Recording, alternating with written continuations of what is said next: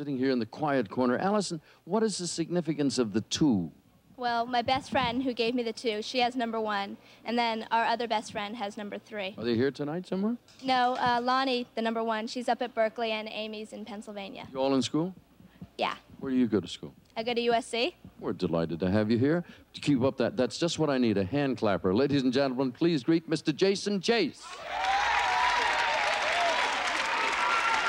Hello, hello! I like that.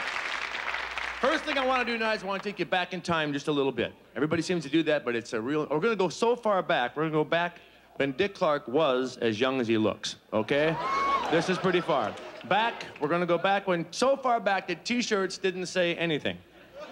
I'm talking back BD, before drugs. Back when a pot party was somewhere you went to buy Tupperware, okay? When a bad trip meant going to your aunt's house that couldn't cook. We're going way back when the big thrill was National Geographic, the African New Guinea section. That's where we're going. Back when making out was kissing, okay? That's pretty far back, I know, all right. And kissing was it, and you'd kiss for 72 hours. I don't know if you remember that. Oh, your jaws hurt. You had to use chapstick over this whole part of your face here. The car windows were fogged over, and they were rolled down. You're way too young to remember this kind of stuff. And girls knew more about kissing. Girls have always been a little bit ahead of guys. I don't know if you noticed that. Girls went to little slumber parties, and they'd kiss the backs of each other's hands. Does that feel good to you?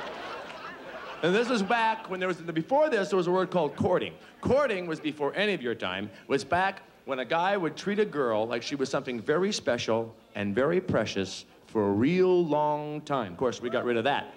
Then came a word called dating, which is a dead word today. I mean, you people have probably never heard of the word dating. Dating was back when a guy would call a girl ahead of time and make like an appointment with her. I know it sounds weird. Then he'd pick her up when he said he was going to. And then he'd take her out dining or dancing or to a movie or something, and then bring her home when he promised he would. This is before they had the 4-bedroom vans. This is way back. Waterbed, jacuzzi, you've probably been there. But, not you personally, but, yeah, okay, you personally. And, well, it's way back, and guys would shave every day back then.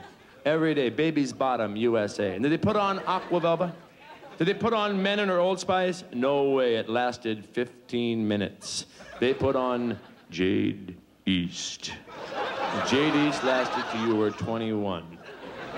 Even if you put it on when you were 14, it lasted till you were 21. You could go trolling with Jade East.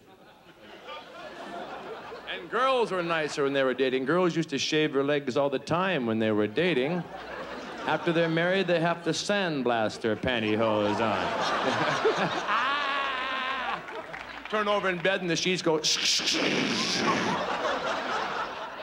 And there's some things I want to leave you with tonight before I go. Number 1 is make a new friend tonight. Every new friend you make is one more person that can help you move, okay?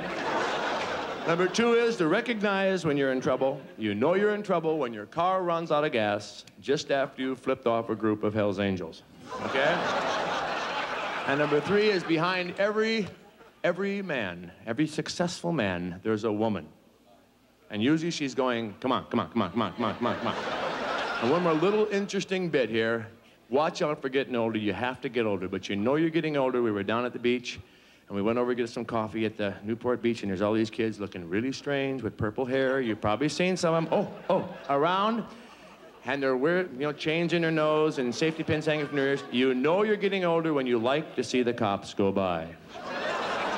And just a thought, what are these people going to do for Halloween? I mean, are they going to put on little business suits or something? Thank you very much.